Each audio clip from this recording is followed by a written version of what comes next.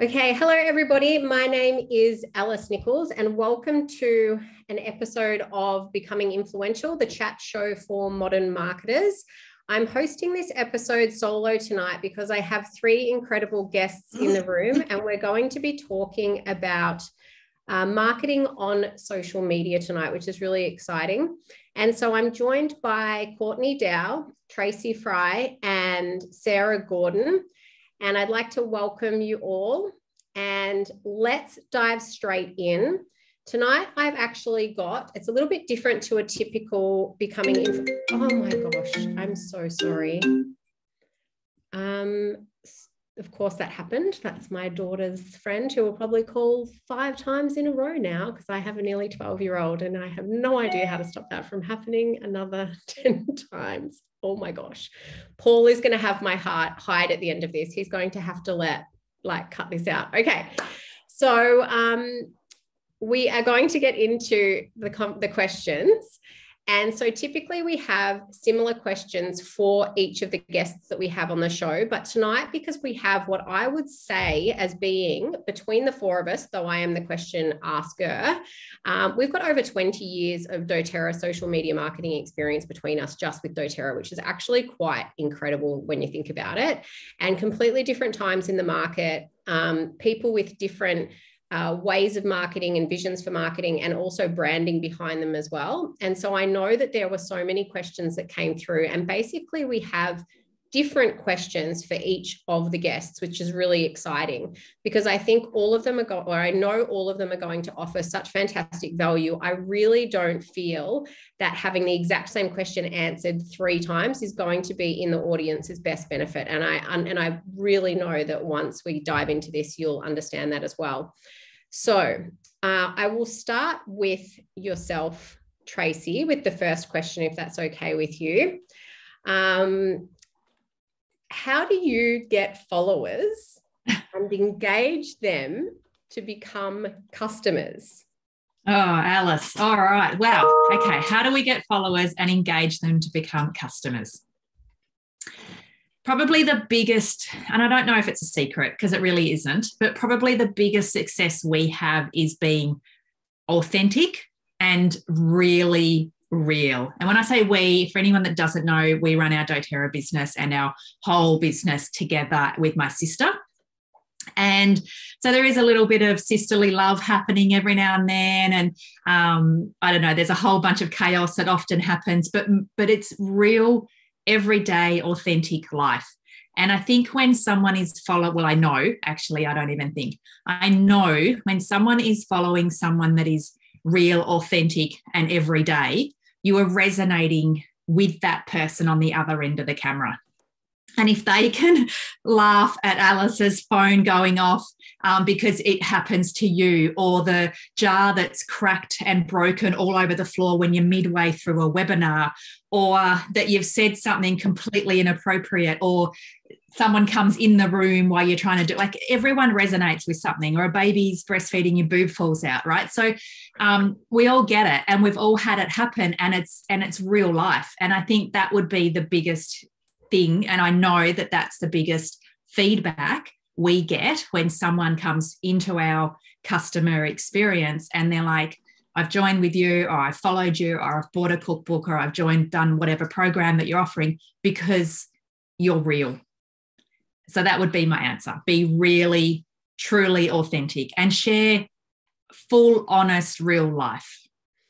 I resonate with that so much. In fact, just really quickly, a personal experience I had was that I gave somebody a lift recently back from an event on Sunday. And she said, I'd followed you for some time on social media. And I realized that you were a real life human and connected with you really strongly the day that you hosted a live on your Instagram and Ruby kept coming into the room and you basically got up, picked her up, walked her to the door and spoke really sternly to her at the door.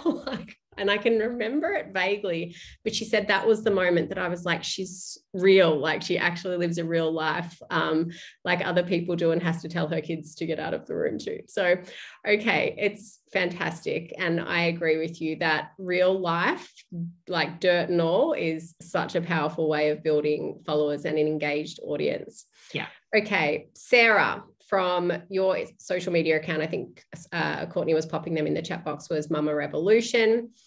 I'm going to ask you a question that has a wink attached to it. So you'll know what this question is.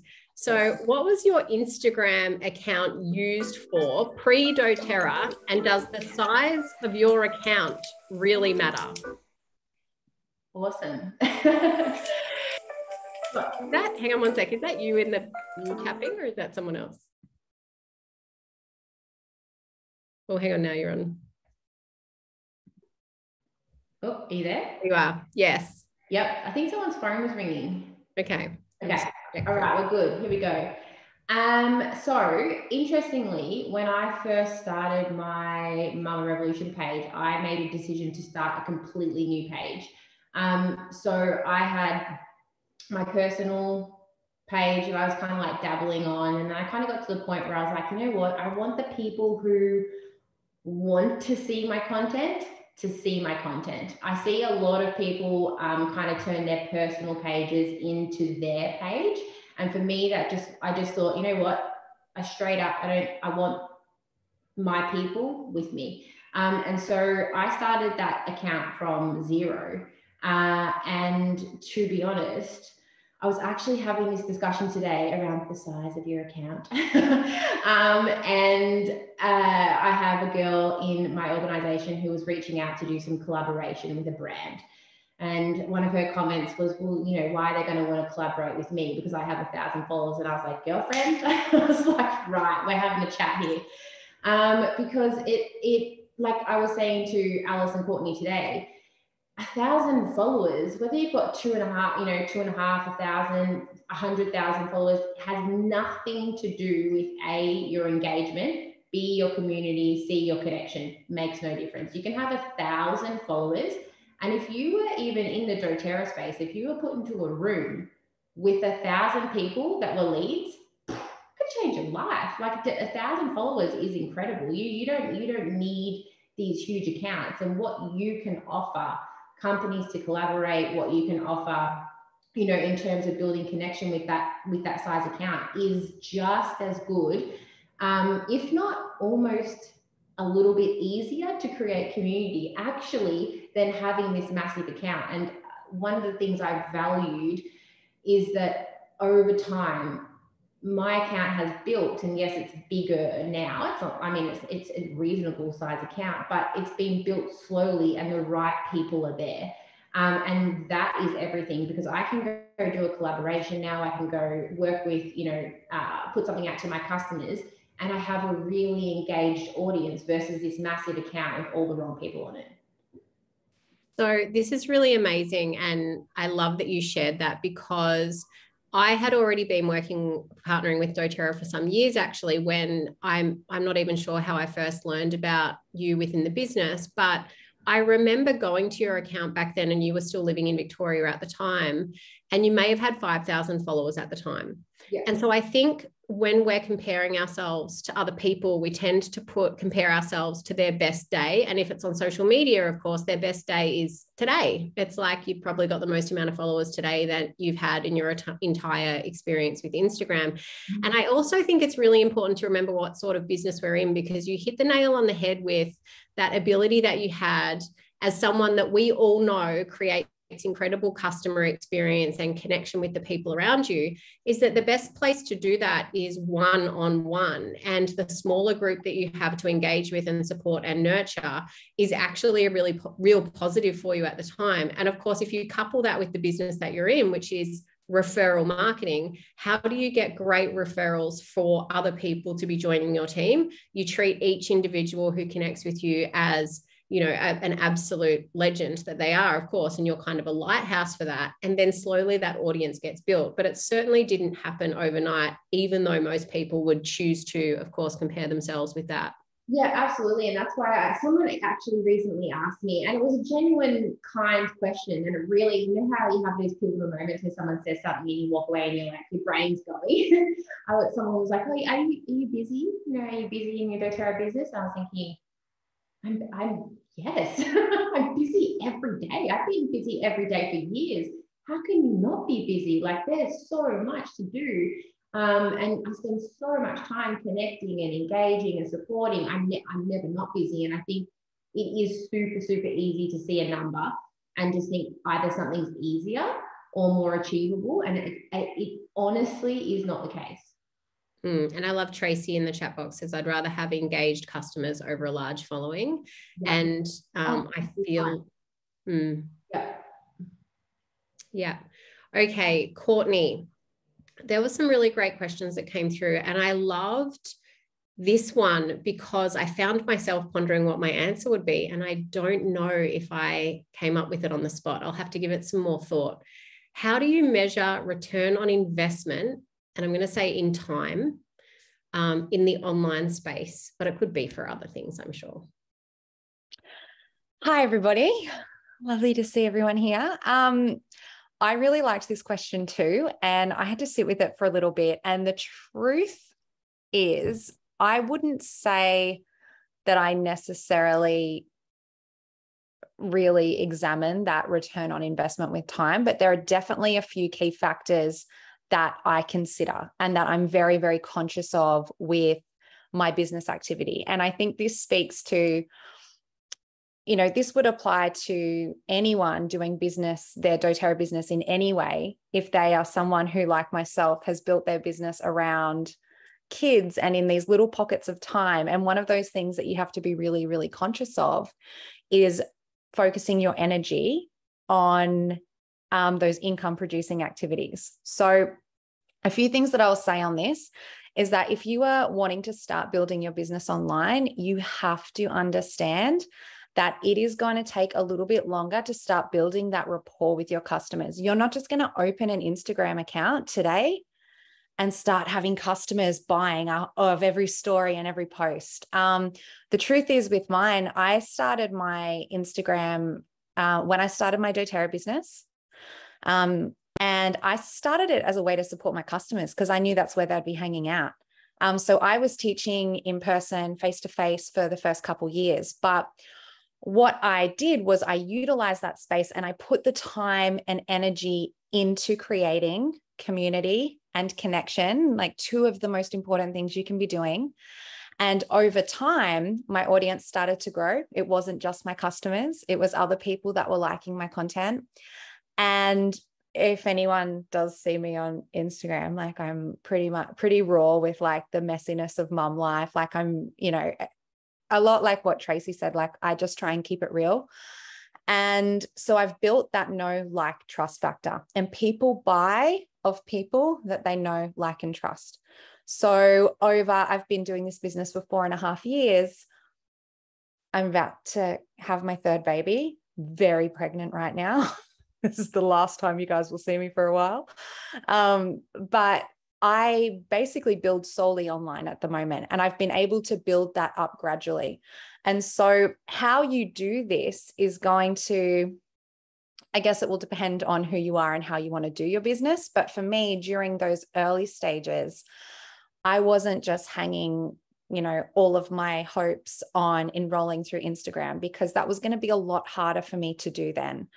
I enrolled through whether I was doing classes or connecting with people in my local community while I was building that Instagram following and connection. I think the other thing that's really, really important on this topic is to, like, if you are doing anything in the online space as a business, you need to be like reviewing your content basically and seeing what's working. So anything that you post needs to have an intention behind it. You can't just go out putting pieces of content with no idea what you want to achieve from that. So when you jump on your stories to tell a story, like what do you want the outcome to be? When you create a reel, what do you want the outcome to be? And if you find, you know, it could be to create a conversation. It could be to engage with your customers. A reel, for example, could be to reach new audience. But if the pieces of content that you're putting out aren't achieving those results, revisit how you're doing them so that you're not wasting your time. And the other thing is, and I know some people this will make them so sad, but consider like the investment of your time into a certain piece of content. So who here has ever spent 5 hours too long creating a reel that got like 5 likes? Like, I'm fully aware that sometimes that is not the best investment of my time. I could be doing 20 other things that would be helping me to make money. Sometimes it's really fun to do that, and that's fine.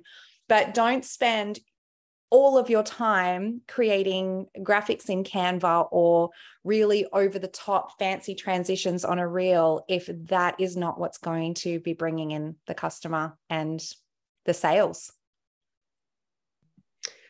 Yes, it's actually really incredible. I think what we forget is that the powers behind these social media platforms, they actually have engagement with some of the world's best psychologists to design platforms that addict us like the pokies addict people. Literally, this is just a truth.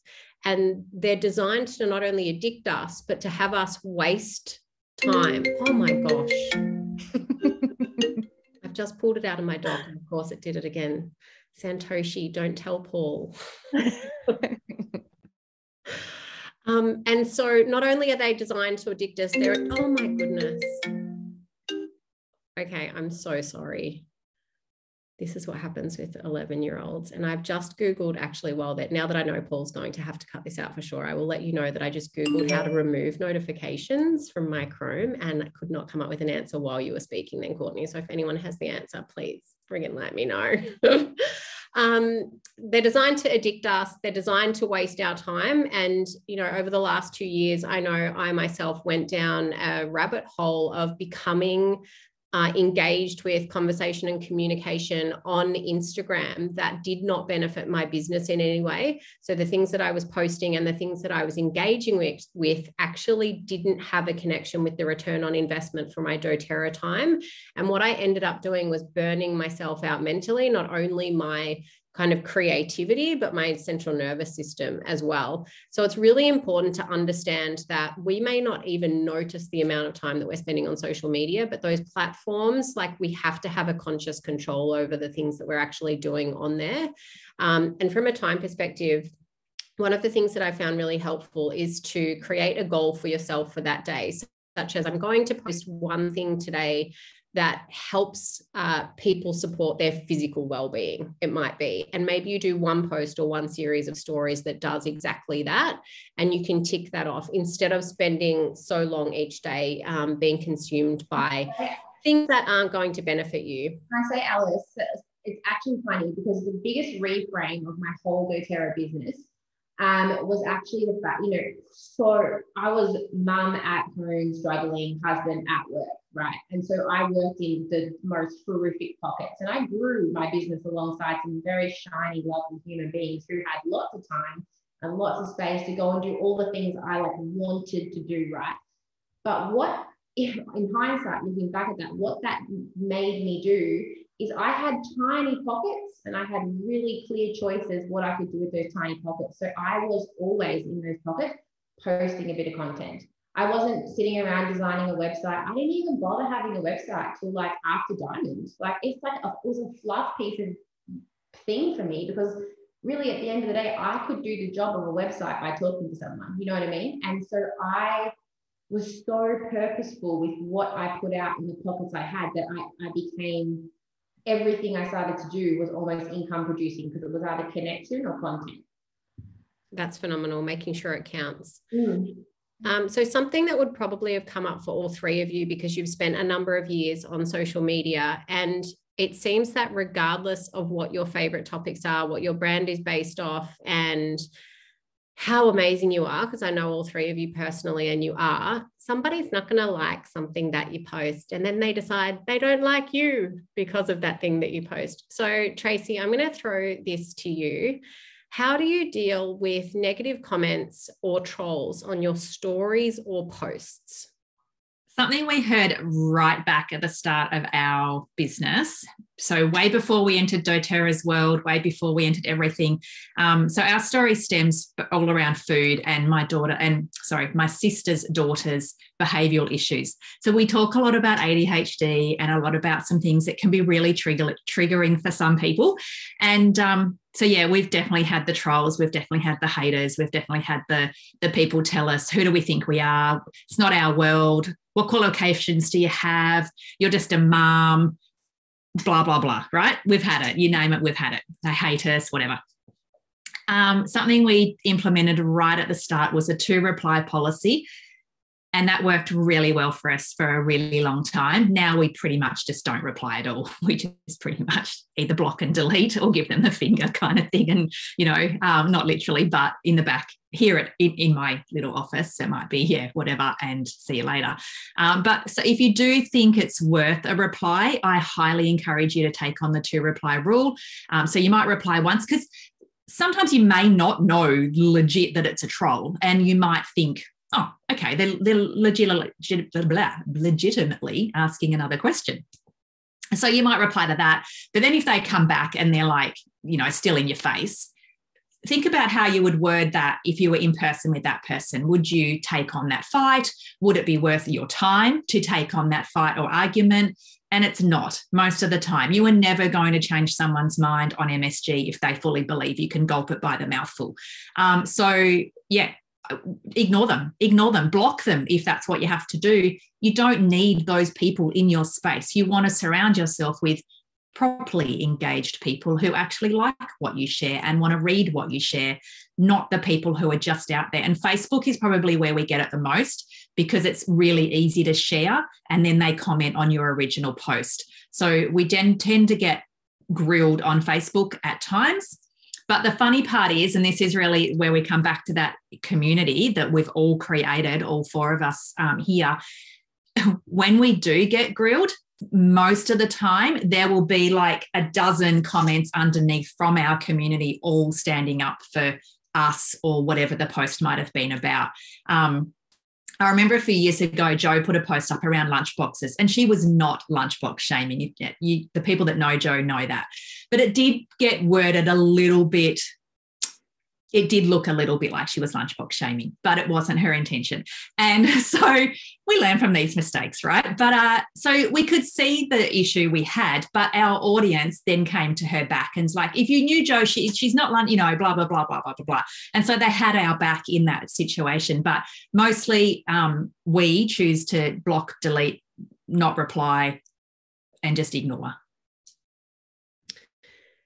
And I first of all, I forgot that you spend a lot of your time on Facebook within your groups. And so that's a special kind of hell on Facebook. I give you a massive, massive kudos to the 2 of you for having to cope with Facebook itself.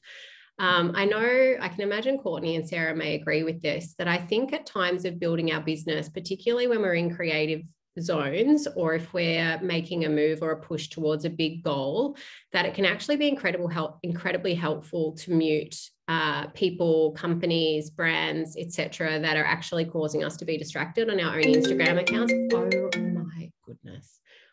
I just messaged both of her friends and said, please do not call again. Okay, so that's helped me in times of my own business where I've actually had to, remove energies from my space, including people that I know, love, and trust, just because it's a major distraction. So, Courtney, I'll allow you back into my messages soon enough. Okay, Sara, I have a question for you. How do you keep coming up with fresh content? Because it seems like you have like super fresh and helpful info being delivered every hour of the day for the last 5 years in a row. What is going on? Where is the content coming from? How do you keep producing it? I am a unicorn. It is just so easy. No. So I don't come up with fresh content all the time. And actually, I find that bringing myself back to basic content is probably one of my biggest strengths. So it's kind of a two-pronged approach. I love learning, and I've learnt to love to share my learning. So if I find something interesting, I mean, today, guys, I did a reel on sprouting. It's not the most hot topic, it's not sexy, it's sprouting, but like, I was interested in sprouting, and so like I am sharing what I am interested in. But generally speaking, I did a chopping board reel the day before. I mean, come on, it's hot stuff. But the thing is this basic stuff is what everybody is doing in their home. Like everybody has a chopping board, like, you know what I mean? It is, but so for me, there's two things. It's about sharing what I'm learning, which would probably feel like I'm constantly learning new content, learning new stuff for content, but then I'm always coming back to basics, because what's happening is as I'm sharing what I'm learning, I'm pulling in my target audience. I'm pulling in the people who are interested in what I'm interested in.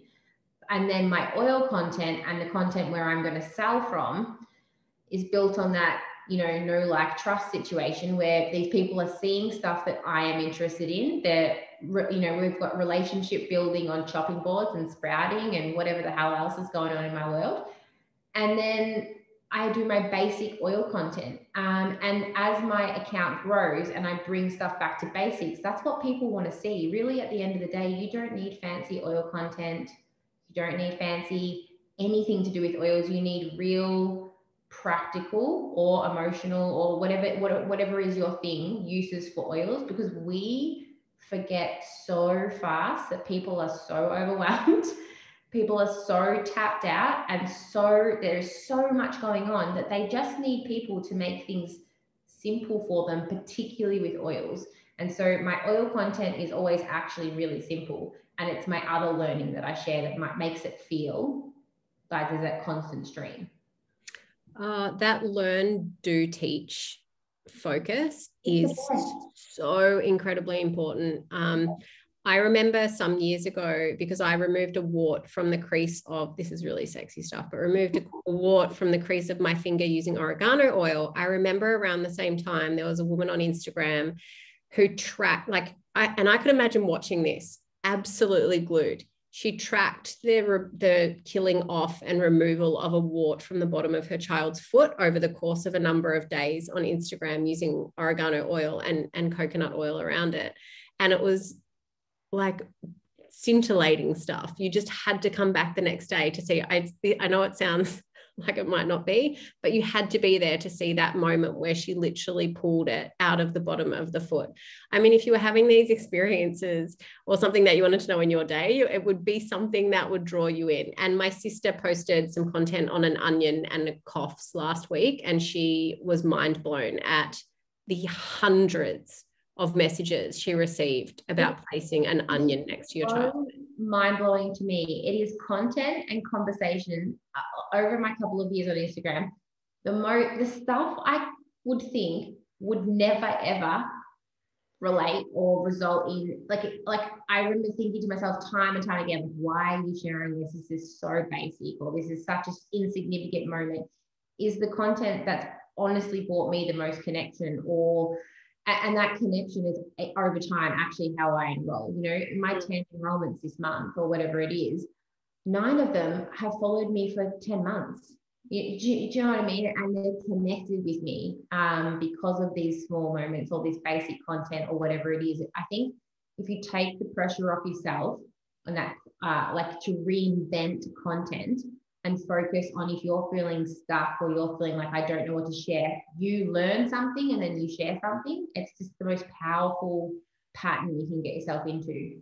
And this is cool because I follow you, and I see that you refresh the exact same pieces of advice constantly. Like, I do know and have seen it about 30 times how you clean out the rubber of your washing machine. And when you share that again, I just click on. I just swipe on, because the people who've followed your account since the last time you shared have never seen that before. Yeah. All right. Amazing. Can I add something? Maybe. Please. I think like one more thing to consider in that, with going back to the simplicity of what we share. And I remember a couple of years ago asking in my customer Facebook group, like a really simple question of what would you like to see more of? And everybody was saying diffuser blends. And I was like, really? But what we need to remember, I think, as builders, is that when we are talking to the people who we are hoping to become our customers, they are at the very, very start of this journey. So the most simple piece of information is mind-blowing to them. And I have seen people get caught in the trap of creating content that's kind of to impress their peers rather than their target audience. And don't do that. Don't worry about what other leaders are sharing. They know about oils, go back to who is that person that you want to attract. Like for me, it is a mum who knows nothing about low tox living, but is kind of interested in reducing a few things here and there. The simplest information is going to be the most impactful. Yeah, that's a mic drop right there, I think.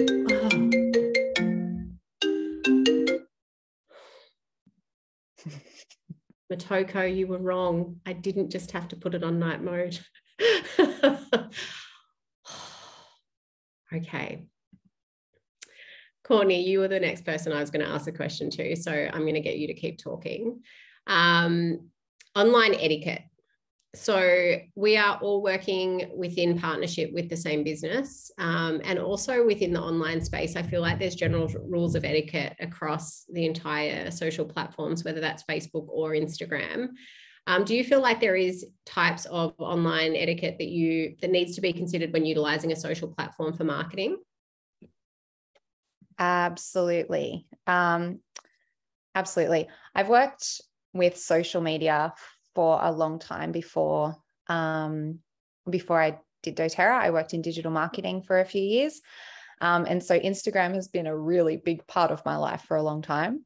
And there's definitely etiquette that should be followed. And like when you tailor that specifically to our industry of network marketing, like the top things that I would say from the get-go, like don't spam people, don't send unsolicited hey girl messages sleazy in their inbox that they don't want. Like don't be that girl.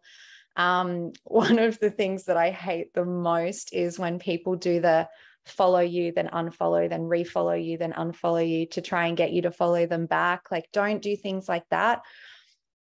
But probably one of the biggest ones is, and I feel like this might surprise some of you because I love Reels so much, but I feel like the rise of Reels and that type of like recreation content has really started to blur the lines of what is taking inspiration from someone and what is imitation or essentially copying someone's content. And I think that is really important for us, not just in the sense that when you are creating content that's really authentic to you, you are attracting your community.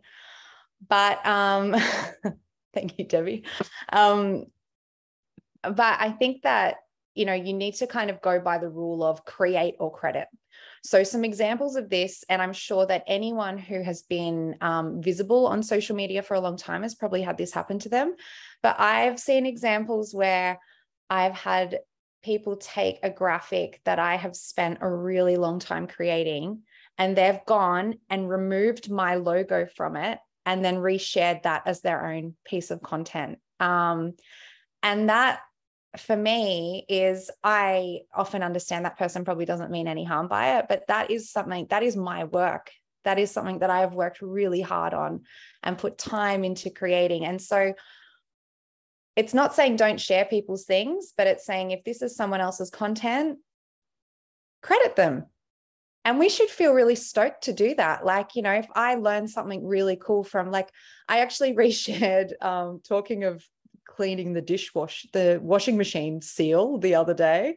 Like, amazing content, Sara, keep it up. But like, I saw that and I was like, damn, everybody, look what Sara does. She does this. I need to do it. So we don't have to be afraid of crediting people for their brilliant ideas, because it's not going to take away from the value that we offer to our community at all. And I think that when you're approaching your business from an abundance mindset, not a scarcity mindset, you don't worry about that. You don't worry about, directing people or people finding other wellness advocates pages and things like that, because you know that you are creating value in your own beautiful, amazing way. And so I would probably say that's probably the biggest one: create or credit. Yeah, it's interesting. I know, I think many people still also feel like conscious or kind of tense about even sharing people within this same industry. And it really does, like, they don't so much, they really always remember who delivered that to them. And I recommend people go to Dr. Joshua Axe all the time. And most people don't realize that he actually has his own essential oil brand. I will literally deliver information right in front of people's faces that will sell somebody else's essential oil brand, because the content that he shares is so fantastic. It's fact checked. It's got, third-party medical case studies linked to it. And then we deliver that nurturing process behind and beside the scenes as well. And so you are the person that they're coming back to, but you also have that opportunity to be the caveat between yourself, or to be the bridge between yourself and incredible content and helpful information that's really going to change their lives. And that's what they remember. I love it. Another thing that I'll say on that topic as well is, I know that when I first started with doTERRA, I got really everyone I followed was another doTERRA leader, because I wanted to soak up what everyone was doing. And I was so unsure of myself. Like, I had zero confidence in what I was saying. And pretty much every one of my captions was like copied and pasted from the doTERRA website. So it was like, On Guard is an uplifting aroma. Like, that was what I was sharing. And so it takes you time to find your feet and find your confidence. But what I did find over time was that because all I was seeing on my feed were other doTERRA people, I was stuck in this deep comparison where I felt A, like I was not good enough, but B, oh, they're sharing this, I have to share this. They're sharing this, so I should be sharing this. And so the more that I have muted heaps of people, I've unfollowed heaps of people. It's not because I don't love them, but it's because I do find that if all I'm seeing is other people within my industry, my own personal creativity gets stifled, and I'm not creating content. And because sometimes it's not intentional, right? It's just that's what we start putting out because it's what we're seeing.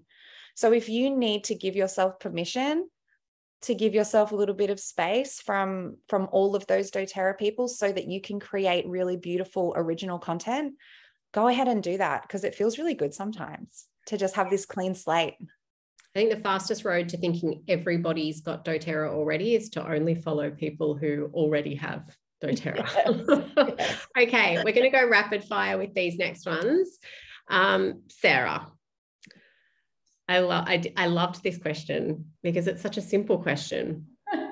Okay. Can you actually make a good income through influencer marketing with doTERRA? Yes. Yes, you can. You can make a lot of income through influencer marketing with doTERRA. It can be and this is I have no reason to lie to anybody about this. And most people who are making a good income from doTERRA have no reason to lie about this, except I think what it really comes down to, and I know that this is meant to be rapid fire, but truly is what you want to get from your space, and then your mindset about your goals and your business or hobby. At the end of the day, I think a lot of us, you have a large amount of people that come into this and you kind of don't know what you're doing. You kind of like, is this a bit of a hobby? I'm kind of enjoying this. And you get to a point where you make a decision. Do I want to have my oils paid for? Do I want to pay for my kids' swimming lessons this month? Am I looking to pay for a mortgage, or am I looking? And I think part of the actual question was, I wrote it down, was around beneficial and survivable income. And you have to make a choice at that point. Like, if that becomes your goal, then you choose business, you choose small business, you choose business building activities. And to do those things, you have to almost view this space like a small business, and we have to realize some things. And I think this is a shock to many people, but when you start a small business, first 2 to 3 years, generally you aren't taking a profit. That's a bricks and mortar business, generally speaking. That's not the case in doTERRA, because really when you're starting up in doTERRA, you don't need anything. You need, I need me, I need my phone, you know, I might need a Canva subscription, but my outlay to start this business really, in comparison to small businesses, is actually very, very low, right? So you can turn a profit in this business really quite fast, but to make it that long, sustainable kind of system where I'm saying to my husband, hey, you've worked 60 hours your whole life, you can now work 20 because my income's going to take over some of that. That requires you to show up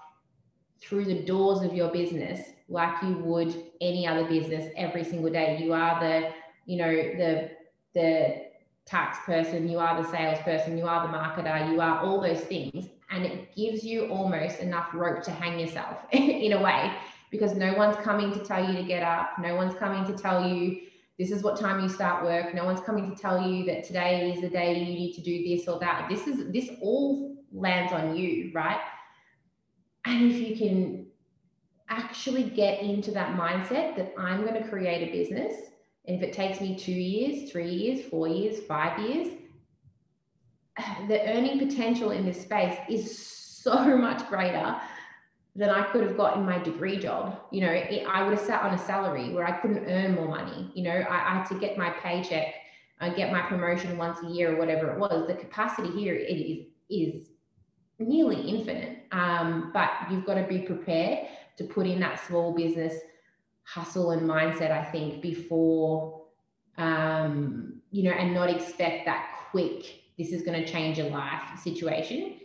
Even though you can have that, that's not the longevity, that's not the sustainable, that's not the part that's going to, you know, give you that whole life kind of be able to lean into this. Yeah, I'll be really quick and just, I love that you mentioned the difference between, say, this and a bricks and mortar business, because I think one of the things that people forget is that if you use that same analogy of the bricks and mortar business, you don't, you know, sign the lease and pick the keys up and then decide that you're taking 3 weeks off. Like, you rock up every day and you actually open the door and then you stand there for a number of hours. It's a consistency of showing up on a day-to-day basis based on what the goal is that you're looking to achieve. So I'm glad that you mentioned that. So it's one of those, yes, there is incredible, you know, financial abundance to be made, and you're not going to get it if you don't show up. Like, it's simply impossible to do unless you're showing up consistently for the goal that you have. Yeah, and I'm referring to the same person that I referred to earlier in my space, but I had a conversation with somebody in my team and I said, okay, if you were in a room with a whole bunch of companies, how would you explain yourself? How would you explain your business? Like, is your business just Instagram? Because if your business is just posting graphics and there's nothing else to that, like, you don't understand what your business is, what you offer, you know, how you would sit and explain what you do in a company and represent yourself, you don't have a business. Do you know what I mean? And it's that flip from either a Facebook or a social media or whatever it is to going, this is my brand, this is my business, this is what I offer, this is what I market, and I'm going to go into that store physically, whatever, emotionally, whatever you need to do every day, and I'm going to build on that. And that's where the biggest magic in my space was created, was when I actually went, you know what? This is what I'm doing. I don't care if this takes me 10 years. This is what I'm doing. And Chris, husband, Soz, I need this, right? And this is how I'm going to make it work. And it changed everything. Okay, I love this. I'm going to get in trouble for so many different things tonight, including being way too long. Tracy, how do you have any tips for people who are really scared of showing up in front of the camera? Like, this is a big one. My sister was one of those who, when I see her do a story, my mind is blown, because putting her face to the camera is something that freaks her out, and she's not, and you know, isolated in this. What are your tips for people who are scared to get in front of the camera? So I'd love people to comment in the chat box on this if they have not done a live video ever before. So live is very different to pre-recorded. The first Okay, so here's a couple of stories. I know I'm meant to be short. Paul's going to hate us. The first webinar we ever hosted, our upline rang us and said, can you please delete that? Because we were so uncompliant. We had no idea, right?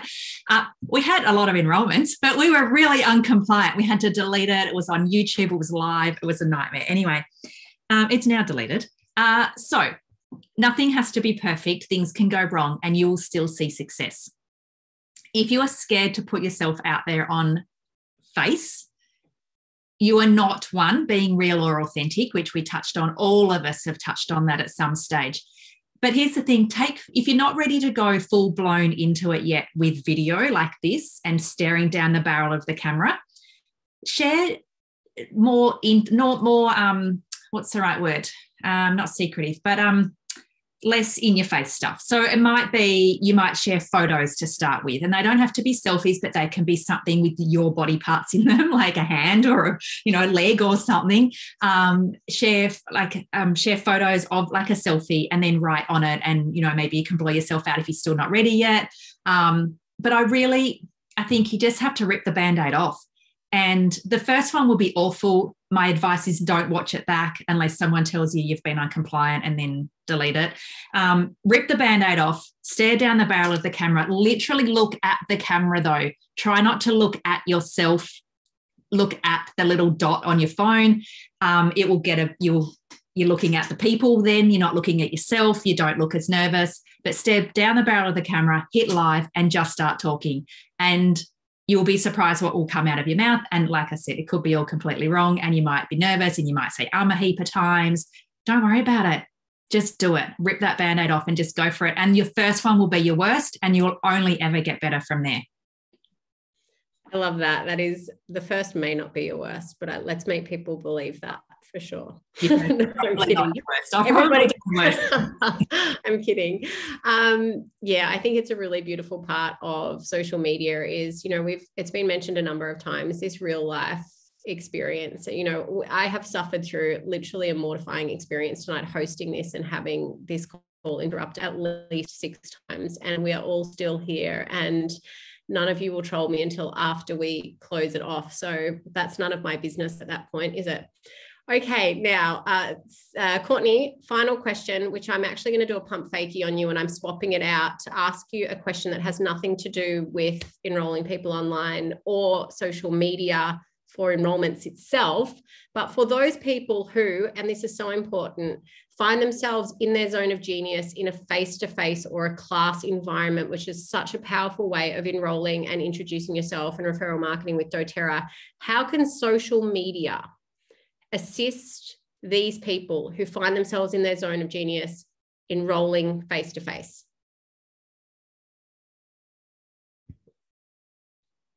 Hang on. Well, this is her best ever work, I can tell. I was just telling you how mad I was for just pump faking me there. So if you are someone who genuinely loves building in person, and that was me for years, the only reason that I really stopped was just because it became impossible with my 150 children and my husband working away. I'm just kidding. I only have 2. 0.9. But you are able to use the power of social media for many things. Now, number one is you can do like I started. It was just a space to provide that ongoing education to my customers who joined. And the whole reason that I chose Instagram was because I was a almost 30-year-old, and I knew that all of my customers and all of my friends and all of my audience, that's where they hung out. So I chose Instagram. You don't need every platform. If your people don't hang out on Instagram, don't go there. The other thing that this becomes really powerful for, so you're creating education, you're giving them a space to continue to inspire them with their oils use after the sale. But when you are out and about and you are in your community or you are connecting with people that you meet, because one of the biggest things that we sometimes forget is that this business is not just marketing, it's network marketing, and we need to be expanding our network. And for me, I've always treated my Instagram like a business card.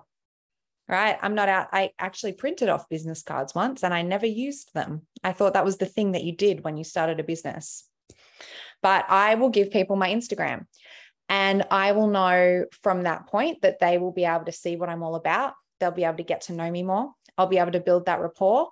And that's where I used to invite personally to my classes, but I would also be sharing my events there. And so it would give me that opportunity to connect with and follow up with these people to get them to that face-to-face class. And so that's something that you can do if that's a space that you really thrive in. Like, I know that I've got people in my team who don't have any interest in building online. They want to be in that face-to-face environment. And that's amazing.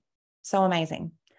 But yeah, social media can still be a really great way of connecting with people. And if you are someone who, like when I first stopped teaching classes, sorry, I know this is quick fire, but I've had a few periods in my time in this business where I've physically been unable to teach classes. So I've had 2 pregnancies since I've had my business. Both of them I've had very severe hyperemesis, which is, if you don't know what that is, it's a very, very extreme form of pregnancy sickness where I'm basically bedridden for a couple months. And so both of those times when that came quite unexpectedly, my business didn't have to halt, because even though I loved teaching face-to-face, I had still created this other way of continuing to share, continuing to connect. And from my deathbed, was still able to sell some oils. So it was pretty great to have both of those platforms there. Thank you so much for sharing, everybody. I'm incredibly grateful for your time tonight. I feel like this topic itself lended to a longer format, so that's what I'm rolling with. And all 3 of you being how you've got such a depth of experience behind you, it makes so much more sense that we're here for a little bit longer on record tonight. I just want to thank you all for joining us for this episode of Becoming Influential. Our next show is being held on July the 6th at 7 p.m. Australian Eastern Standard Time, and you'll be receiving information on the guests of that shortly. I'm going to close off tonight by saying again, thank you everybody for joining us. Tracy Fry, Sara Gordon, and Courtney Dow, thank you for joining us for this episode of Becoming Influential, and we will see you soon.